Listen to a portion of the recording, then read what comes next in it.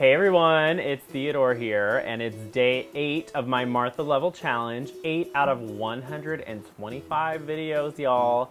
And today is soup day. Oh my gosh, hope you love a little soup. And for some reason, New York City just decided to cooperate with the weather, and they gave me this gorgeous, chilly, gray, sort of like nautical sweater moment outside, which was perfect for soup day. We made like 5,000 soups today. I'm not kidding you. One of my favorites being French onion soup. I mean, obviously I'm taking a French course, so you have to do that. Literally the best French onion soup I've ever had in my life.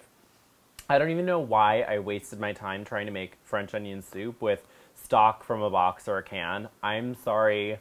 I'm now a convert. You gotta do your own stock, folks. You just have to. If you're gonna make a soup, I'm telling you, it all comes down to the stock. Wow, wow, wow. This French onion soup was brilliant.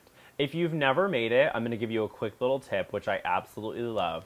You put the little bread pieces, the croutons, in the bowl, ladle the soup on top, they float, cover it with cheese, pop it in the oven, give it a golden deliciousness on top, and you're good to go. It's like you're at the restaurant. Make sure that your bowl is heat-proof. And if not, maybe you can go shopping like I just did. Anyway, so loved French onion soup. We also made a pureed soup. I make pureed soups all the time, and I basically learned that I was doing things right, so that's good, thank goodness. And what else did we do? Oh, today we did consommé. If any of you have ever read a recipe for consommé, it sounds like you're full on doing surgery. But I will say it was a lot easier than I thought. Consommé is basically any stock that you clarify. And you clarify it with egg whites, a little ground beef, a little julienne of vegetables, and you create this raft. So the point is, you put the stock in the pot, you put the clarifying system together, and you bring it to a slow simmer, and it pulls all the stuff out of the stock, visually, all the impurities, and you're left with this crystal clear broth. And Jennifer, my partner, and I today totally killed it on soup day, and our consommé was clear as a bell, darling. Absolutely fantastic.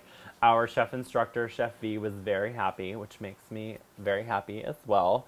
So it was very overwhelming. Honestly, there was a moment where I was like doing the thing, and we had like this soup going and that soup going, and I was like, where am I? What am I doing? And I realized that I hadn't drank any water. And I'm drinking like a huge Tervis thing of water like every 2 hours. And I full on forgot to get my water this morning, and I was about to pass out.